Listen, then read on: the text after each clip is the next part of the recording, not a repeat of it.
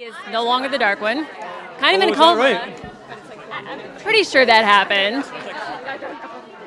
But he went through. I think you might be surprised.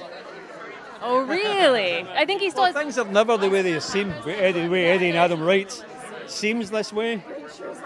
You'll need to wait and see. Exciting. Yeah. And he went on quite the journey with the villains this season and looking for his own happiness. What was your proudest thing? How do you feel Rumpel did in season 4 and kind of moving along Not the very path? good. Not very well in terms of trying to be a good guy. The thing is, he's the problem with Rumpelstiltskin is that I've said this before. He's a junkie. He's a junkie for the power and the magic and stuff, and he can't let it go. He's just addicted to that. He's an addict. It's very, very difficult. Anyone that's ever been addicted to anything will tell you that. To let it go is the most difficult thing.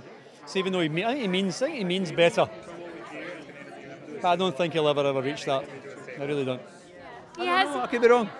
He tries, just not always. He tries. He's got a lot of love in him. He loves Belle. Of course he does, but he loves the magic more.